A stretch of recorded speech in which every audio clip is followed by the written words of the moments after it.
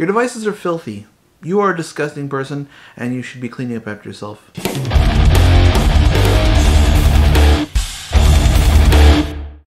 Other than washing your hands, number one, wash your hands. If you are not washing your hands, you're fucking up big time.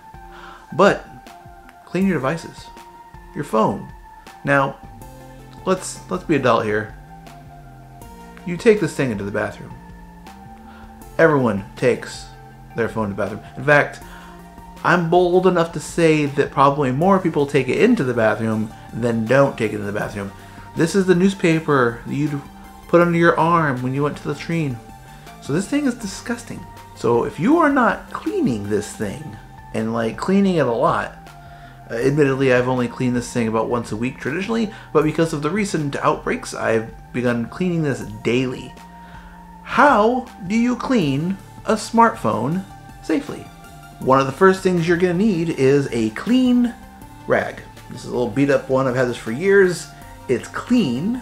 Throw it in the wash when you're done. Another thing you need is alcohol. You need cleaning alcohol. This is the dollar store kind. As you can tell, it's very fancy. The higher percentage, the better. This is what they had at the dollar store, and this is what we're going to use. So step one, of course, you want to take your phone out of a case if you got it in one, because, well, the phone case kind of traps in some of the filth. Screwdriver for this. You'd think I'd get better at this, but no. There we are. There we are. Phone case separated.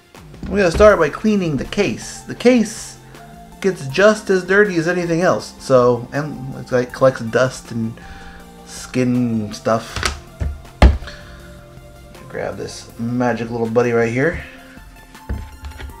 So, and go a little nuts with this one because it's going to be the case. Do the inside, get that really good. That's where a lot of stuff collects.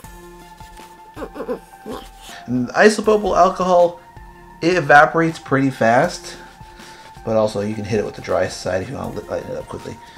Get around the edges, of course.